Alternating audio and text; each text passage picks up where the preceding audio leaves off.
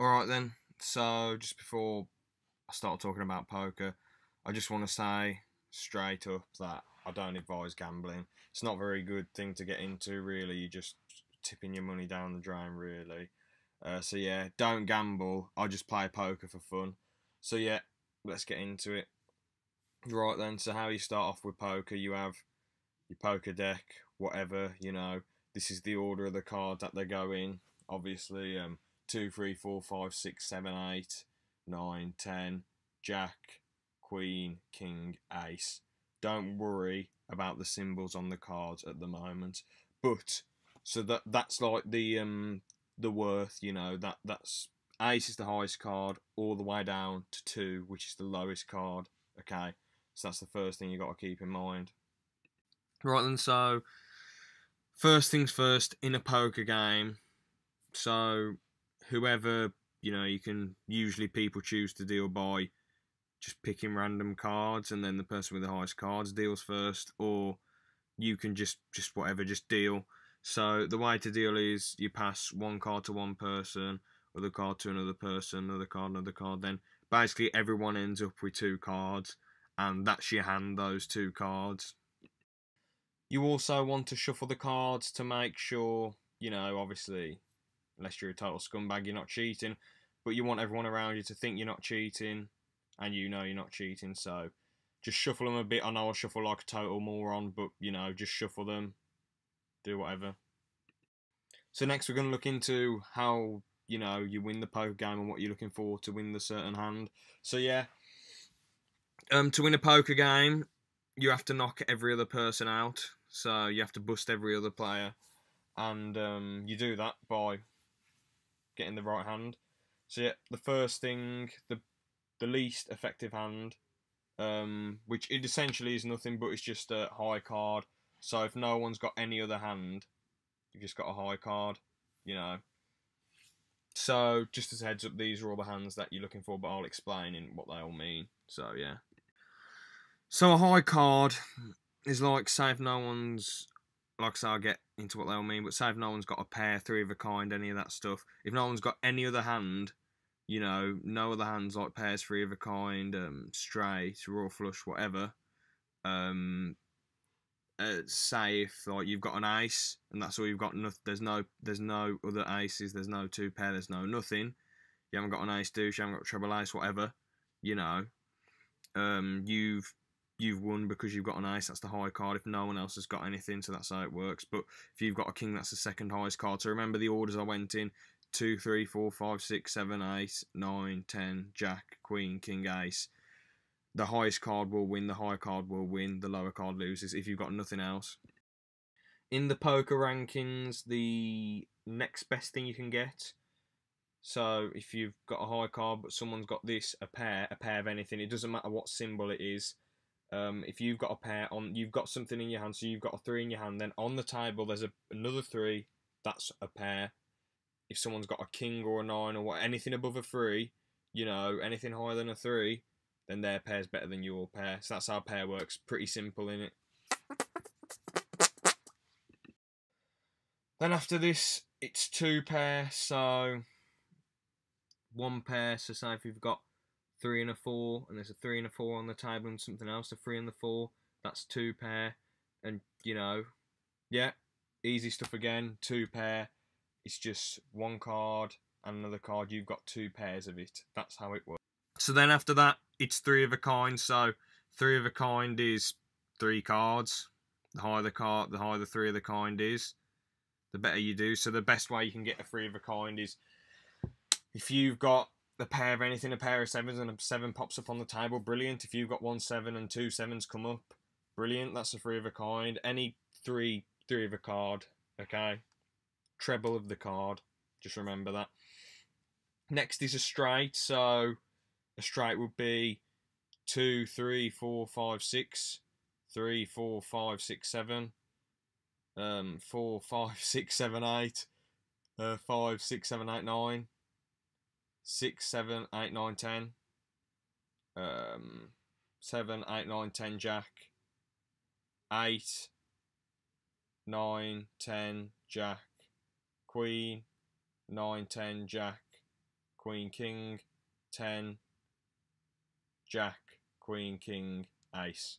I reckon I botched and got some wrong there, but I don't care. That's how a straight is. If you've got the cards in order, so if you've got a 2 and a 3, and 4, 5, 6 pop up, or obviously 5 cards do end up getting put down. So you know if you've got a 2 and a 3, 4, 5, 6, 7 pop up, boom. But that's pretty low. That card is, so probably shouldn't raise for that one. I will get into raising, checking, and folding later, by the way. And then after the straight is a flush. So this is when the symbols do come into play. So a flush, look at the symbols. Okay, so you've got diamonds, hearts, jacks, spades, and clubs. They're the symbols on the cards. Okay, so you got 7 and an 8 with diamonds on them. And there's 3 cards with diamonds on the table, or 4 cards, or somehow 5 cards, but that rarely happens. Basically, the minimum you're looking for is 3 cards with the same symbol on the table, but that, like I say, this is a very hard hand to get. And the maximum, obviously, where you're looking for, hopefully they've all got those symbols on the table. So yeah, that's the 5th highest hand. So yeah, the 4th highest hand, which it's really like unexpected, this hand. Like you can just get it out of nowhere. Like I thought, oh, I've got my mate beat. I've got my mate beat. Yes, yes, I've got a straight. It's the final hand. Yes, I can beat him. He's gone all in. Then he's ended up with a full house. So yeah, with a full house, it shows even like the lowest hand can make you win the whole game. So if you've got 2 and a 3, then a 2 and a 3 come up on the table. That's a 2 pair. But then, say if another 2 or another 3 come up, then you've got a full house. And most of the time, if you've got a full house, you've essentially won the game, unless someone's got a 4 of a kind, which can happen but rarely happens. So yeah, you know, that's like I say, but obviously it depends what point you're at in the game, whether you want to go in with every single hand. If you've got a 2 and a 3, you know, if you at the start of the game, obviously, unless someone raises at the start, keep going in. But yeah, if you're really low and you're the last person, maybe just fold anyway. You know, you don't know what cards come up. If you've got a 2 and a 3, you think, oh, lowest hand, might as well fold. I know hands really don't matter in reality, but if you've got a higher hand, more chance of you winning if someone else has got the same type of hand than as you. Like if they've ended up with a pair of 7s and you've got a pair of 10s, you've won. You know, so yeah. Alright then, so the next one is very, very self-explanatory. 4 of a kind, so 4 of anything. This hand is fairly rare though, most of the time. If you've got 2 7s and then 2 7s pop up on the table somehow, or more. Obviously, by the way, more than if you've got more than 2, you know, if you had like 3 7s on the table, it isn't like a 5 of a kind or anything, it only goes up to 4. So yeah, 4 of a kind, good stuff, you know, that's like the 3rd highest one. That's one that is most likely to happen. Now, the next 2 hands, the 2 highest hands, I've never had, and I've been playing poker since like the summer of 2017.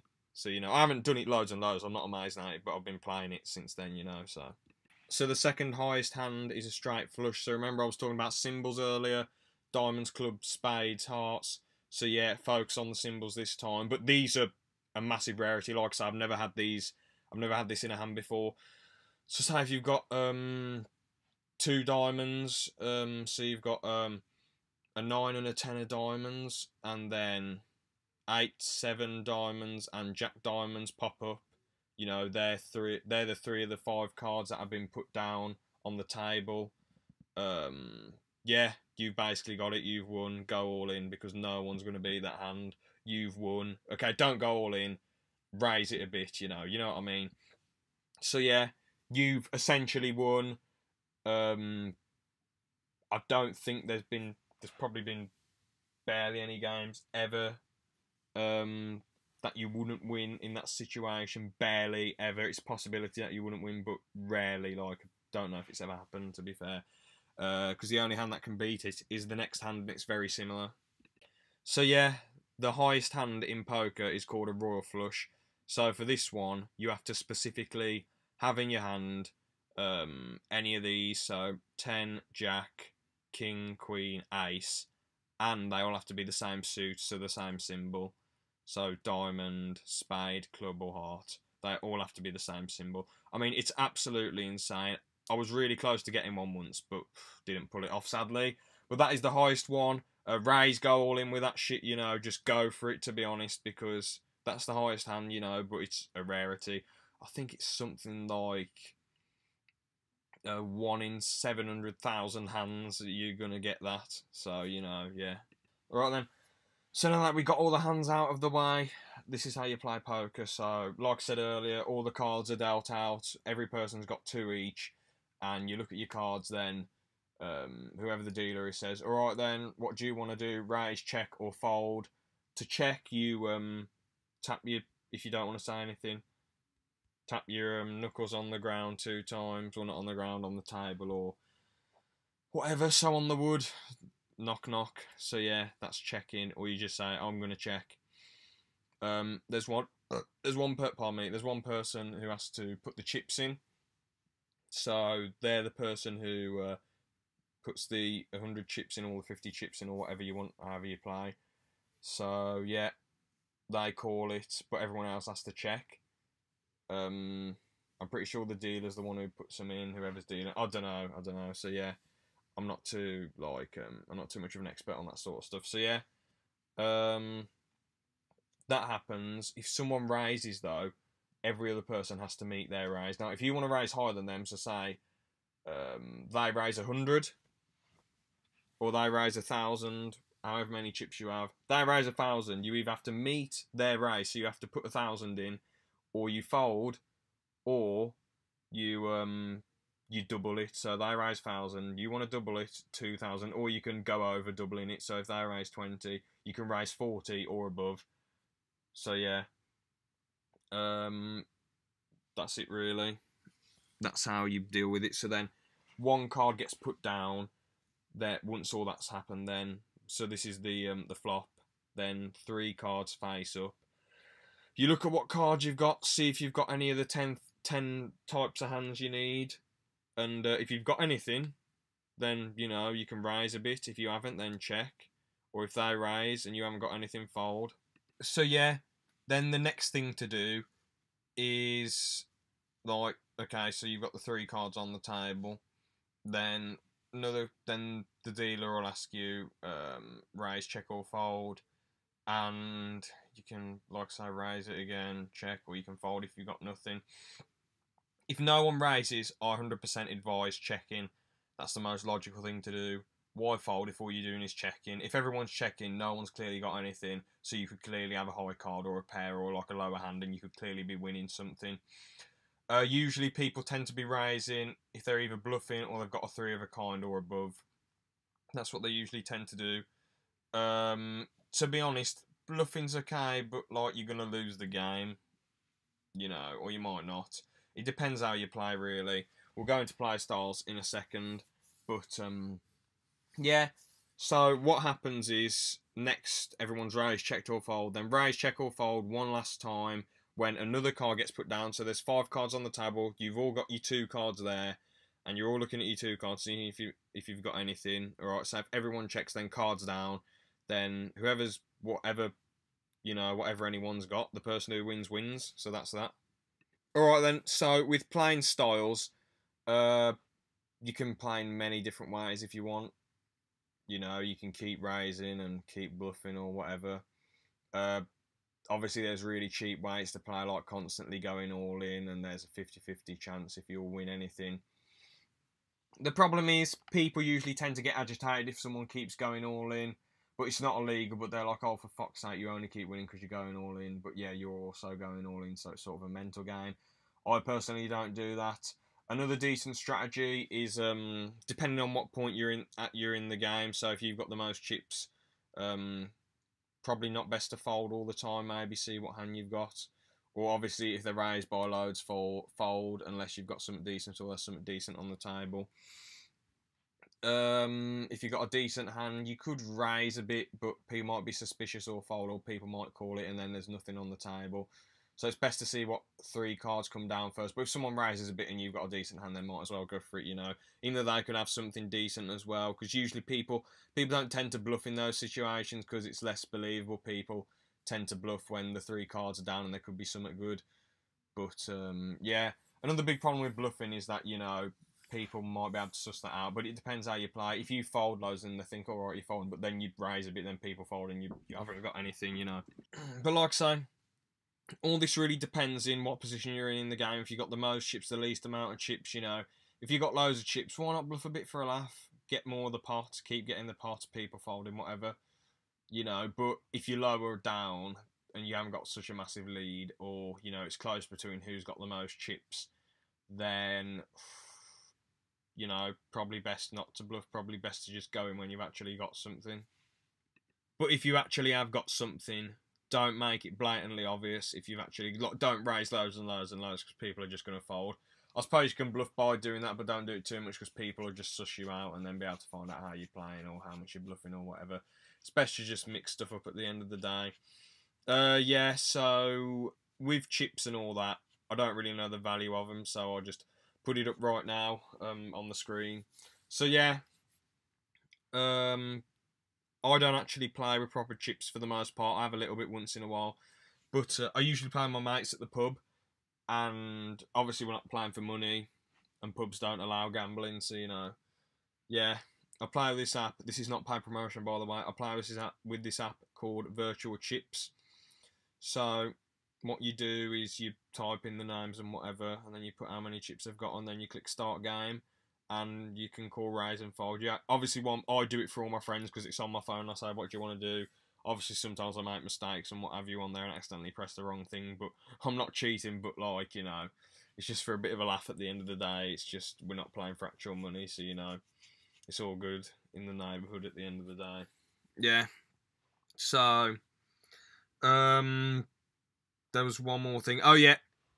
I have been rambling a bit on this video. So, if this video hasn't helped you at all, download Prominence Poker on Xbox One. It's for free. I have no idea if it's on the PS4. But yeah, get Prominence Poker, free game, and just keep trying to play or do the tutorial on that game, because that teaches you how to play poker. It's so hard to teach people to play poker. I remember I first got Prominence Poker because that's how I originally learned, and my mates were teaching me, and I was just like, oh, it was so hard, I didn't know what I was doing. But I eventually picked it up by constantly playing, and I kept playing and kept playing and kept playing. And the key is, don't get impatient with people if you try and teach them, and just try and, you know, just try and understand that. Were you decent when you first played? No, like, calm down, you know. This is how to play Texas Hold'em, by the way. I know there's different type. There's another type of poker where you have 5 cards and you pick one off the table. I don't know how to play that. There's this card game called Bullshit where, well, someone says, oh, these are 2 5s. Are they? No, bullshit. Oh, they are. Oh, then that person gets all the cards. There's another one called Chase the Ace where the person with the ace loses. I think that, and you have to pick someone's card off or something. So yeah, I don't know how to play them that well, really. So yeah, hopefully this video has helped you a bit, taught you how to play poker to a decent standard. To be honest, I'm trying to think if I've left anything out. There's there's the blinds at the start. They go up every so often. So instead of calling 10, you put 20 in instead. One person puts so much in, the other puts so. Oh yeah, I forgot to mention. I think one person puts like 100 in, then another person puts 50 in. Like they put half of it in or something, and then the blinds go up. Or what else? The reason why that's done, it's done to, if people keep folding, then they're actually losing something and the other person's gaining for not folding. Yeah, I'm really trying to think, to be honest, what else have I missed. There's some poker jargon that I mentioned in there which didn't explain, like deuce, treble, well that means double and triple. So yeah. But yeah, as I say, this is essentially, you know, just been me rambling for ages, but hopefully it's taught you something. Thanks for watching and see ya. By the way, I just want to add what I said at the start of the video about don't gamble, don't gamble. If you are going to gamble, obviously just do it for fun, you know. I was just saying that at the start just because, I don't know, just said it in it.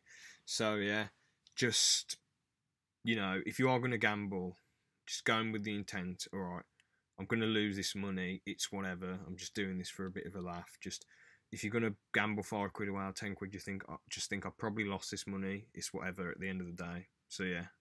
Just wanted to add that.